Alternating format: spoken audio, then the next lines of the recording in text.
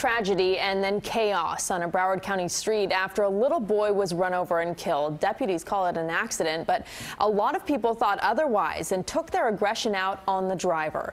CBS 4's Aurelia Ortega is live in Deerfield Beach with more. Aurelia. Rutabaga, the driver who struck the little boy was beaten so badly she suffered fractures to her head and her face. She is not being charged at this point because this is considered an accident by authorities, but that's not the way the family sees it. A makeshift memorial marks the spot where little Neil Saxton was hit by an SUV in Deerfield Beach and later died. According to the Broward Sheriff's Office, a woman accidentally struck and killed the little boy, who would have turned 2 years old in December. A witness says an angry mob then pulled the driver from her SUV and started beating her. Punching, pulling, yanking, snatching, and she was trying to get away.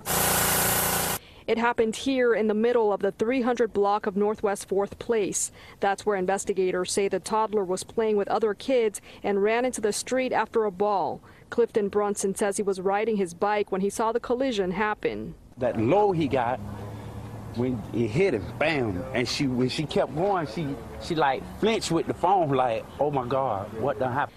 According to BSO investigators, the driver was traveling within the speed limit when the child ran into the roadway. The victim was shorter than the bumper and unlikely would have been visible. And she was like fighting back. No, I didn't mean to. She was like screaming, I didn't mean to. Y'all know I wouldn't do that to a child. I wouldn't do that to a child. I'm too upset from what I'm hearing. It's not true, and I don't want to get.